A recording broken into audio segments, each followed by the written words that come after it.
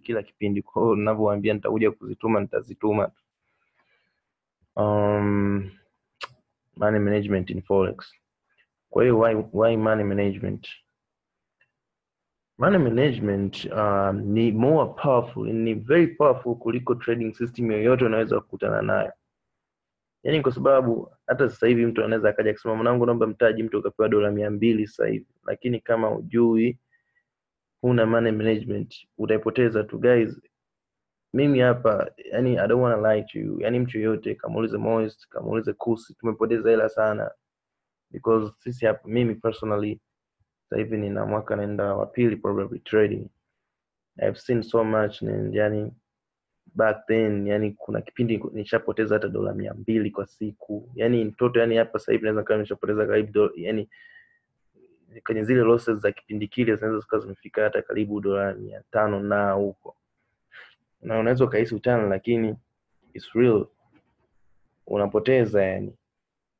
Unapoteza siku moja, lakini leo unapoteza $30, kesho umeweka dola ngapi hivyo hivyo, lakini for the sake of learning we did it. Lakini hatakuwa na money management. Lakini tungekuwa na money management probably ingekuwepo tumepoteza kiwango kidogo. Umeona? Mosi ana story yake, Kusi ana story yake. Kwa hiyo hatutaki hichi kitu kiwatokee, ndio maana lazima mtu uelewe. Kama unajua kabisa upo kwenye forex ili uweze kujitoa kwenye umaskini, uanze ukajikuta forex imekuingiza kwenye umaskini. Ndio maana mwisho wa siku watu wanakuwa desperate sana. Anaanza kulalamikia watu, anasema forex ni uongo, ni uchawi, sijui nini unajua. Lakini it's not fault ya mtu yote, kwa sababu ukifuata simple rules ungefuata usingekuwa ulipo hapo. Watu wanataka quick money. Forex haina quick money. Kuna hizi point ambazo lazima niziongee guys kabla sijafika mbele ili muweze kunielewa. As well, money management is more stable than any trading system. It is based on math, and math does not change. Unaona? Iko very stable. Yani iko very stable. Mtu ukiweza kuwa na money management nzuri kwenye forex, yani wewe tayari ushakuwa tajiri. Kwa sababu in 1 year unaweza ukotoa account ya $10 ikafika hata $1,000. Ikishafika $1,000 unaweza ukatoa account ya $1,000 ikafikisha $10,000 in a certain period of time with proper money management. Lakini sasa ndio hivyo, mtu anaweka $100 leo, anataka Ijumaa imefikisha $1,000. Mtu anaweka dola ngapi leo, anataka ikifika lini amefikisha $500.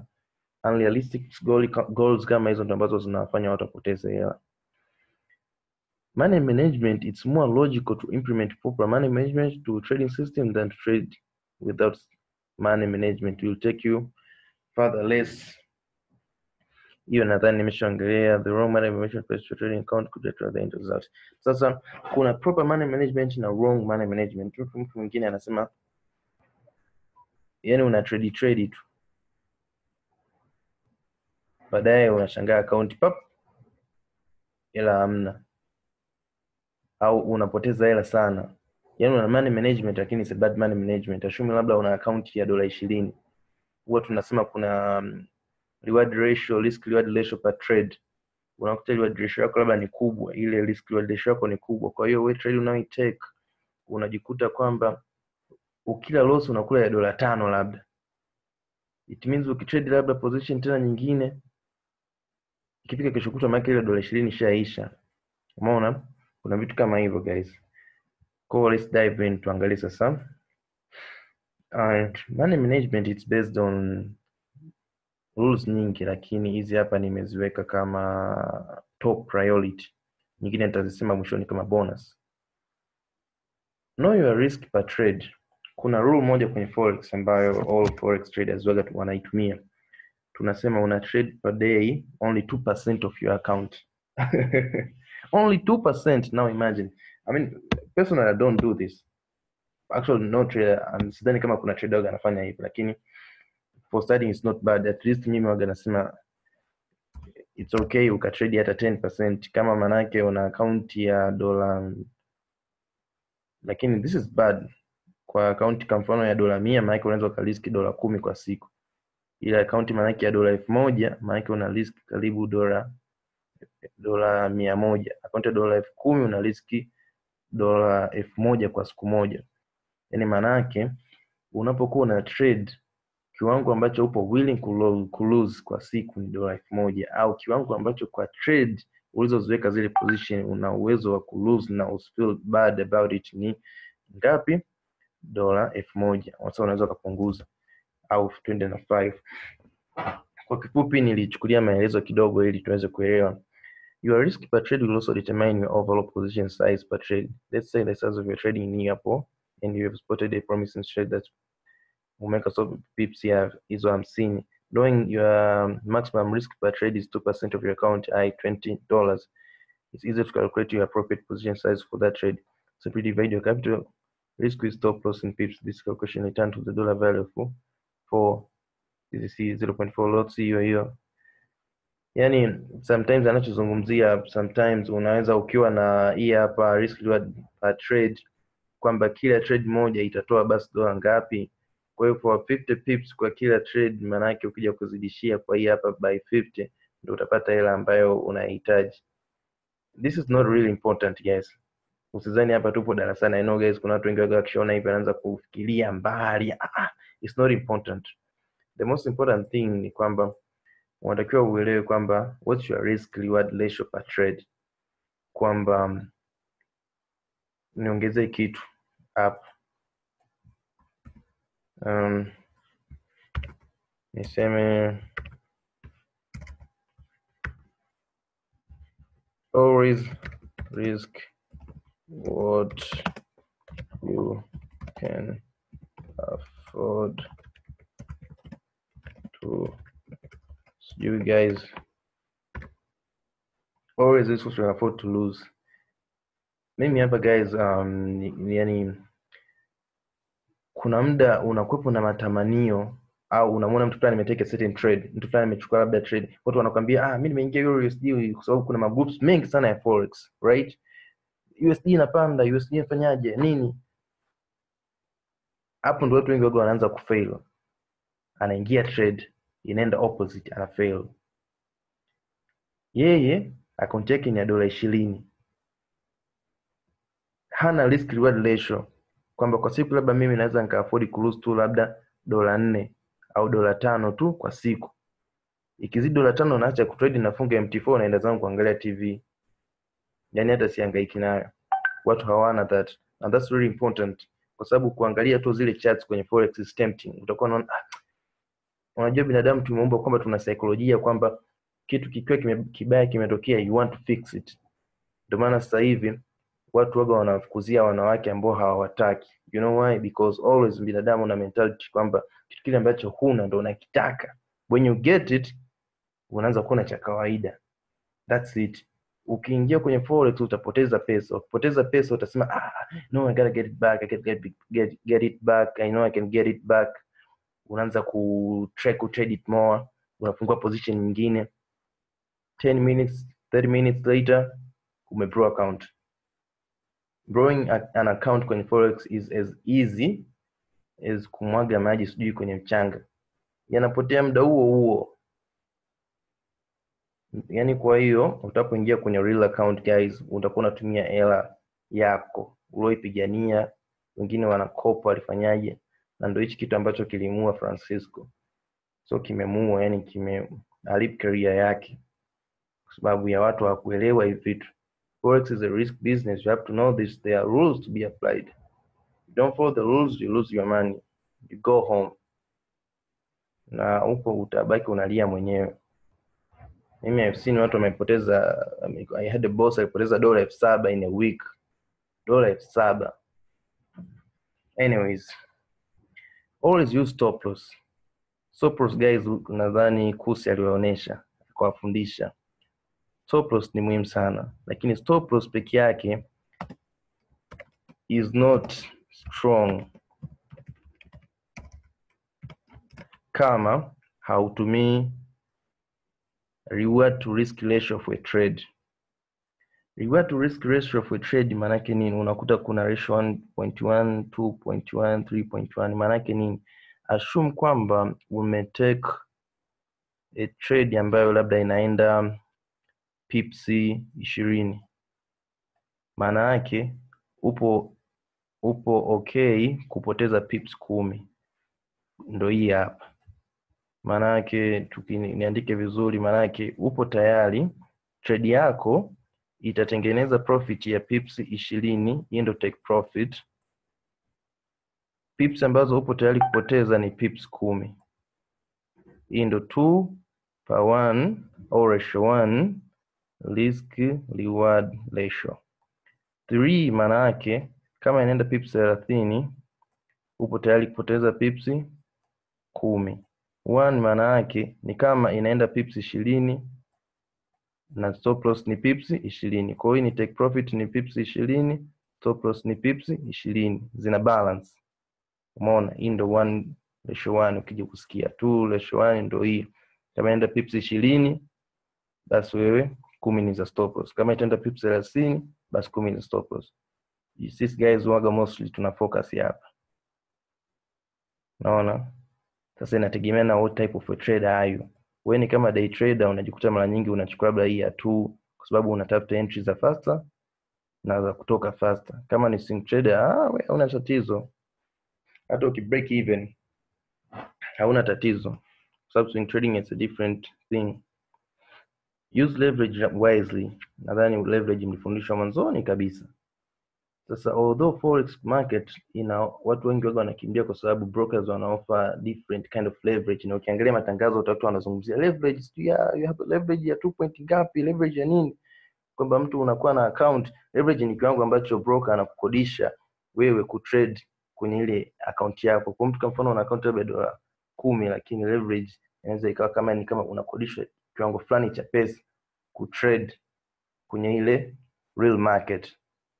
Sasa unakuta mtu ana set leverage kubwa sana. Leverage kubwa means anaweza earn hela nyingi sana kwa wakati mmoja, lakini at the same time if you can earn a lot of money at the same time means you can lose a lot of money at the same time. Kwa hiyo trade inaweza ikacheza ukashangaa imemove labda pips 4, labda mtu na leverage ya 1000 ratio 1, kuona shangai pips 4 mtu labda katengeneza labda kwenye account labda tuseme ya $50, labda katengeneza tayari $20. Umeona, kwa pips 4. Kwa the same time katika hizi pips 4 hii ingeenda tofauti, means angekuwa amepoteza dola ngapi? $20, angekuwa amebakiwa na $30. Kwa hiyo always use leverage ambayo ni standard, ambayo simple, ambayo haitaumiza account yako. The first thing ni don't trade don't trade based on emotion. Naomba hii point ni iweke hivi. Don't trade based on emotion. Guys, binadamu sisi hapa ni viumbe ambavyo vina hisia sana. Mungu katumba hivyo. It's our weakness. Ndio maana wapenzi wanauana, watu wanajinyonga. Leo nimesoma habari kuna mtu kamuua mtoto wake wa mwaka 1.5 naye kajiua, and the girl is only 21, 22. It's a very sad story. Lakini it all comes down to emotions. Emotions determine choices. So choices most times based on emotions zinaweza kuwa good, zinaweza kuwa bad. Kwenye forex market usipokuwa strong uta make a lot of bad choices based on emotions. Naongea hivi kwa sababu I'm a victim of this. I lost a lot of money kwa sababu ya emotions back then. Nilikuwa sijui hichi kitu. Sisi siku hizi huwa tuna trade, mimi hapa nikisha take a trade nikaiacha, yani mimi hapa sina tena hisia nayo.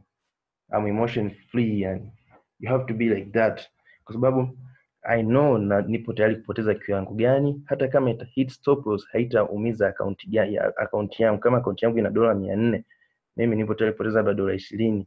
Hata ikihit stop loss I'm okay with that. Lakini kipindi kile nilikuwa nataka na account labda ya $100, natamani kwa siku hata nitengeneze $50. What happens, naenda kupoteza ile $50. Nachukia kwa sababu $50 ukipiga sana laki moja kama na 30, naanza kusema like, oh, I gotta get it back, I gotta get it back. Now here's the thing, the devil is a tricky one.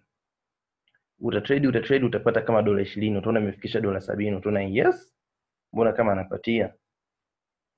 The more utapoanza kutrade baada ya hapo unapoteza yote.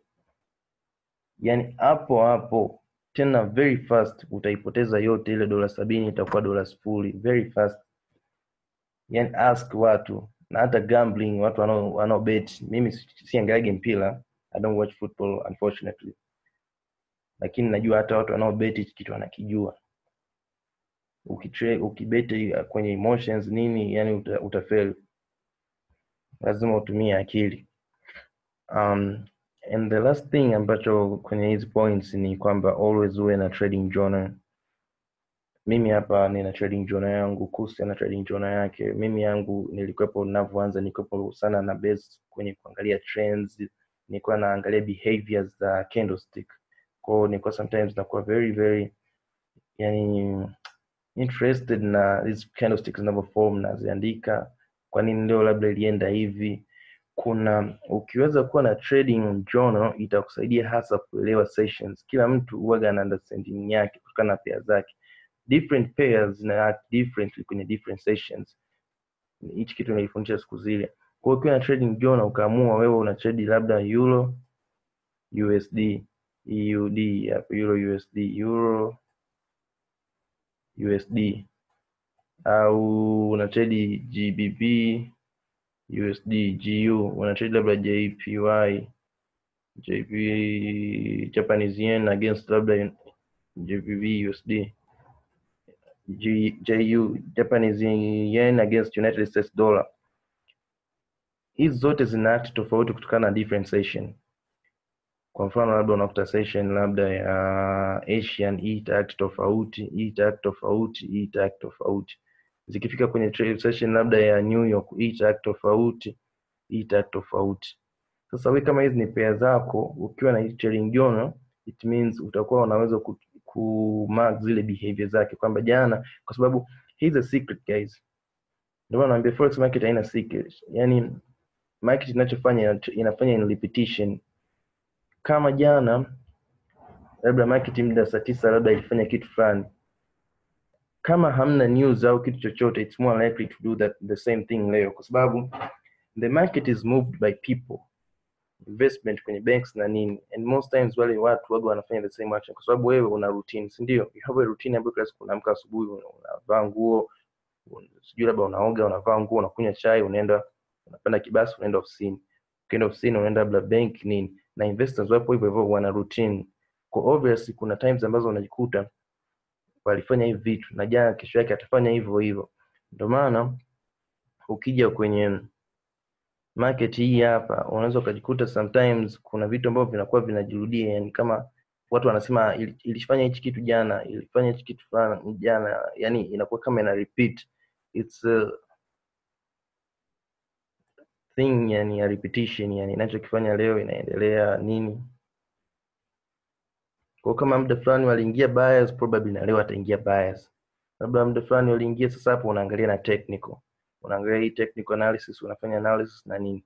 Lakini naongea hichi kwamba sio kwamba kina work asilimia zote. The point ni kwamba uwe na trading journal ili uweze kujua katika muda fulani something will happen, katika muda fulani kitu fulani kinaweza kutokea. Hii itakusaidia sana. Usichukue pairs nyingi.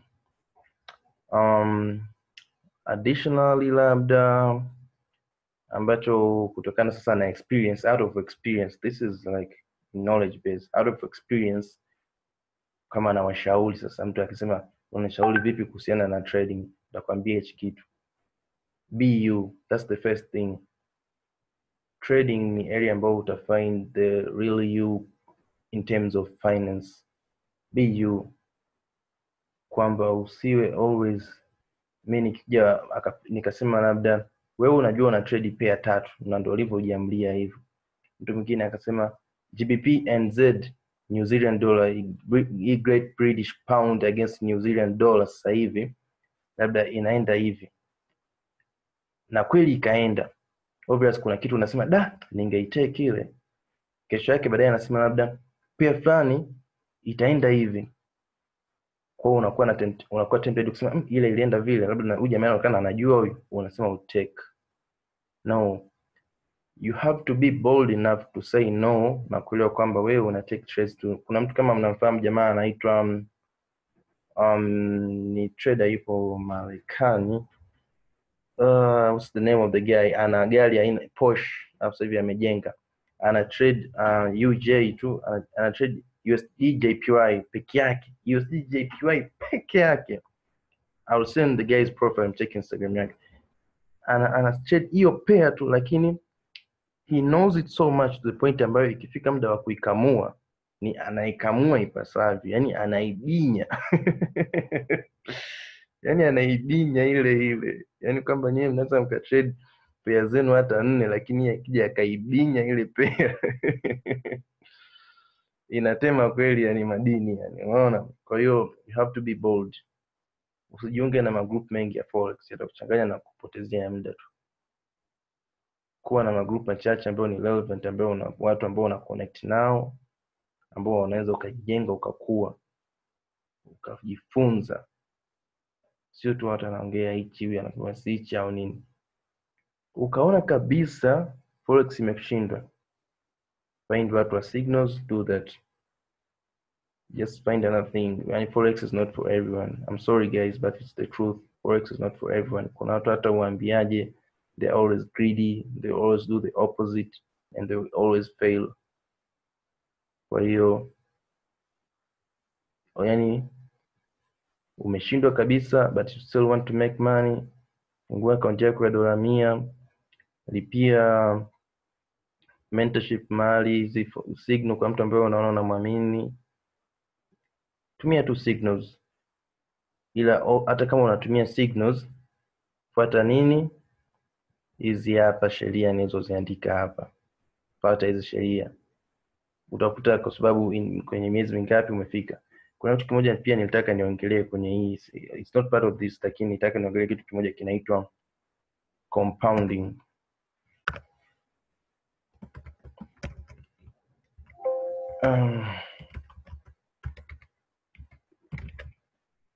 Nimeandika nini?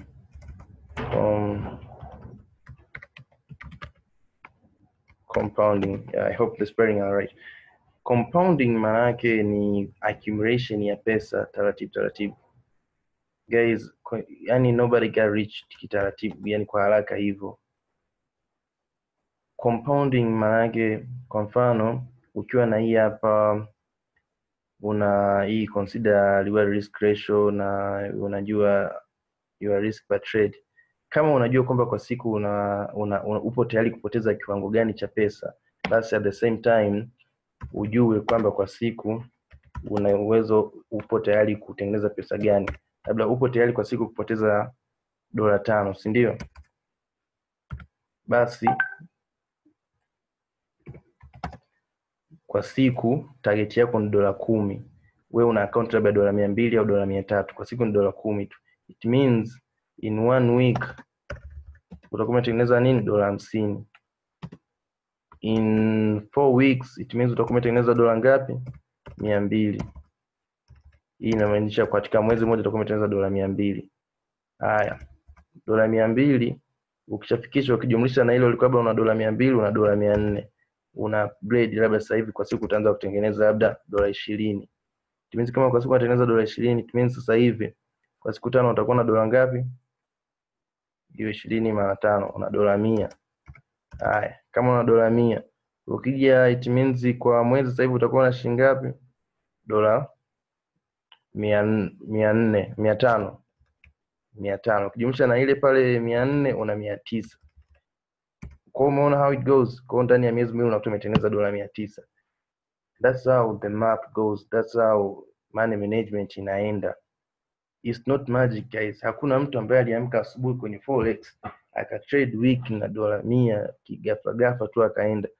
Wapo of course, kuna watu ambao they are really good and they are really lucky. Mtu mimi nishaikuona watu, tulikuwa na course tena, tuli witness mtu anatoa account ilikuwa na $40 na kitu $1,000 ndani ya siku 3. We saw that, yani so story, tuliona hicho kitu.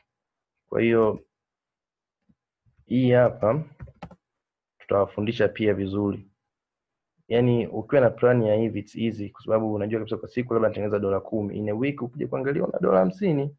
That's money management. Ndio maana nikwambia guys, ukielewa hili somo hata kwenye maisha it goes like that. Kwa sababu hata kama unafanya biashara, if you are going to save labda kwa siku labda shilingi 2,000 au shilingi 1,000 au nini, unajikuta kwamba baada ya wiki una kiasi fulani.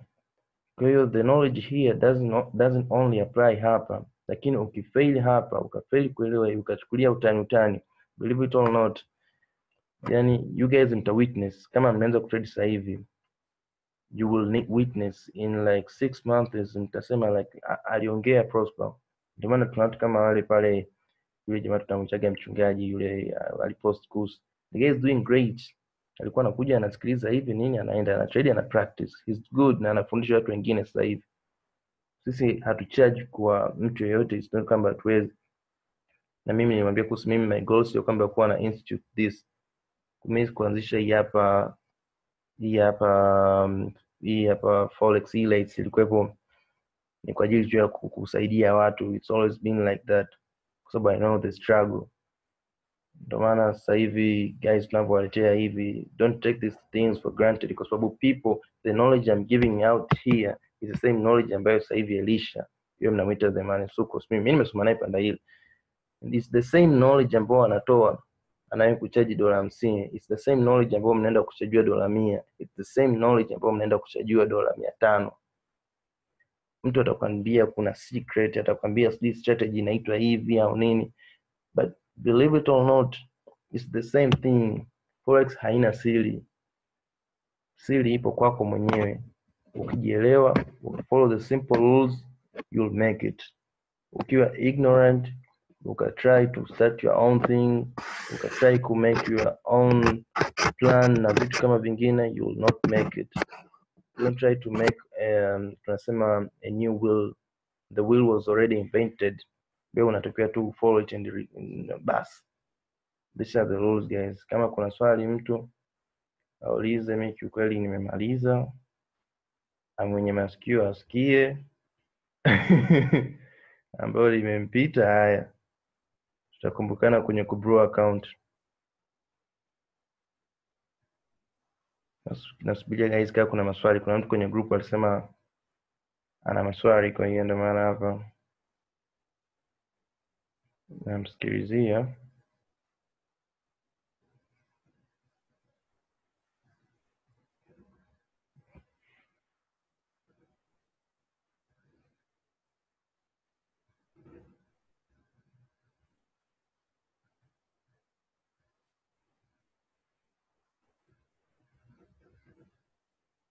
Hamna maswali? Ask anything tu hapo. Kama kuna swali wewe uliza. Andika hapo kwenye chat and I'll answer it.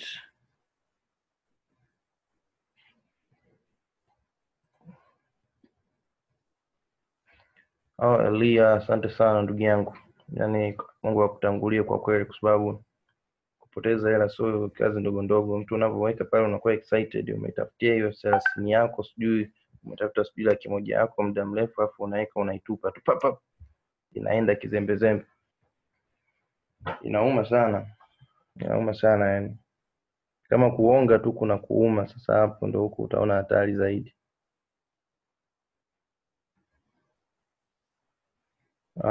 Denville huko naona anasema amekosa meeting ya itawekwa. Yani guys hapa hii ina record.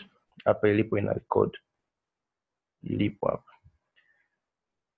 Yeah, sad but truth about San Francisco. Ina swali langu ni kuhusu calculation about risk and reward calculation kwa mteja mdogo wa $20. Kwa mimi ni swali but jalo leo eti wiki kupotea kwenye chat ni expect nini, wiki mpotea kwenye chat emotion boss na tatizo sijui itafanyaje. Yeah, okay, naanza na ile hapa la Maulid. Yeah, kweli issue ya Francisco ilikuwa kama hivyo. Mimi Francisco ni the guys ambao kipindi kile naingia Forex, Elisha nimesoma naye panda hili. Huyu mnamuita the money holic. Francisco na wao ndo wakani introduce me kwenye Forex back then. Kwa tukaanzaga hivyo. Alafu the guy Francisco alipopata hii idea alikuwa na aim ya kusaidia watu wengi kukuza mitaji. The thing ni kwamba watu wengi walioingia walikuwa wanajua tu kwamba wakiingia na $100 basi faster watafikia $10,000. Hawakuelewa kwamba Forex is a risk business. Nadhani labda angewasainisha labda mkataba fulani agreement na kuelekeza mwanzoni ingemsaidia. Sasa moja ya kitu kibaya sana ni hela ya mbongo. Mbongo hata kama unamsaidia, lakini hela ya mbongo is cursed. Yani it's very cursed. Watu walichange wakaanza nini baada ya yani kwenda tofauti, yani they killed the career ya guy. Hadi sasa hivi guy ya Dar es Salaam anakani yani maki wanamuita tapeli mitandaoni nini, but ideally hakuwa na hilo dhumuni. Anyways, I hope and I pray the guy is okay, because I know the guy, and Francisco is very humble, guys. Believe it or not, he's very humble, and he's always in my prayers. Prosper, mimi nina swali but Jason leo eti wiki inapotea kwenye chat, ni expect nini? First thing first, wiki haiwezi kupotea kwenye chat kwa sababu kama umeiona week kwenye 4-hour chat, always wiki itakuwepo pale. Sasa kama imepotea means labda umetoka kwenye 4 hour ukafungua labda 2 hour, kwa sababu what happened kwenye market tayari kishatokea. Kama market ilitokea ikatengeneza kitu fulani ika close, hata ukija kufungua mwakani tarehe ya leo, kama kulikuwa kuna week, ile week itakuwepo pale. Kama ilikuwa kwenye 4 hour chat ita always kuwa pale. The thing ni kwamba labda ulimix, labda kama ukashangaa imenani, umefungua ile chat ya 1 hour au nini. Kwa mfano labda imetokea hii hapa object sasa hivi, hii hapa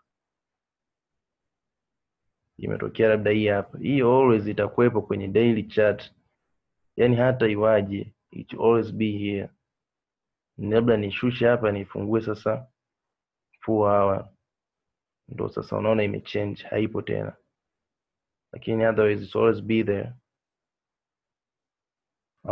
Emotions based ndo tatizo, sijui tunafanyaje. Yani man, always try to manage your emotions, always try, yani kuwa simple. Ukisha lose ile 5% au umeona umelose kiasi fulani, basi achana na market, funga, zima tu data, endelea na mambo yako mengine, kwa sababu ukiangalia tu market tayari utagusa. Fibonacci retracement hichi katika market kina msaada gani zaidi, huwa kinasumbua? Hii nitakuja kufundisha guys kwenye somo la indicators, but personally mimi huwa trade kwa kutumia indicators. Mimi na trade pure price action, kwa hiyo sijawahi concentrate kwenye indicators. I don't like indicators, lakini Fibonacci retracements zinasaidia kiufupi katika kuangalia kwamba muda gani price inaweza reverse. Waga inakuwa na range ya kuanzia 0 hadi 100. Sasa price ikiwa labda imeshuka kwenye 50 au ipo kwenye 50 pale au 60, ndio wanasema point ambayo price inaweza ku retrace. Hizi hapa actually hizi hapa kwa unakuta labda nimechora kuanzia hapa labda hadi hapa, kwa labda tunasubiri price ifike labda hapa. Ile price wanaangalia ipo kwenye 50, labda ipo sehemu gani, kwa zile areas wanasimama kutokana na hizi wiki upande wa huko ndio inaweza kai trace. Lakini ni general knowledge, atakuja atawafundisha vizuri kusi au moist, wenyewe wanatumia sana personally. Alafu na sio kupotea kwenye chart, inakuwa ina indicate nini? Fibonacci, you mean kupotea week zina indicate nini? Week zina indicate kwamba price ilikuwa rejected kwenye area fulani, kwa sababu week inatokea hivi. Week inatokea labda price ilikuwa hivi, labda hii hapa, hii ndo week, si ndio? Hichi kidude. Sasa hii week maana yake price mara ya kwanza hii ilikuwa hivi, umeona? Maana yake price ilishuka ikafika hadi huku chini, ilifika hadi huku chini, lakini ilipofika huku chini ikaja ku close, ikarudi juu, ikaja ku close, ikarudi juu, ikaja ku close hapa. Unaona? Opening price ime close hapa, kuja hivi. Ndio inatengeneza hii week. Kwa hii week unakuta ni kwamba ilikuwa ina indicate resistance fulani hivi. Sasa week full ni kwamba pale ambapo huwa tunategemea, kwa mfano market sipo hivi, hii week umeiona hii hapa, inakuwa filled, kuna candlestick zinakuja kutokea hapa. Hizi candlestick zikifill hii kwamba zikajaza hadi hapa mwisho, hiyo ndo week fill. Hiyo ndo inakuwa week fill. Kwa hiyo labda ingekuwa ni proper week fill, tungesema hii zimeifill hii hapa.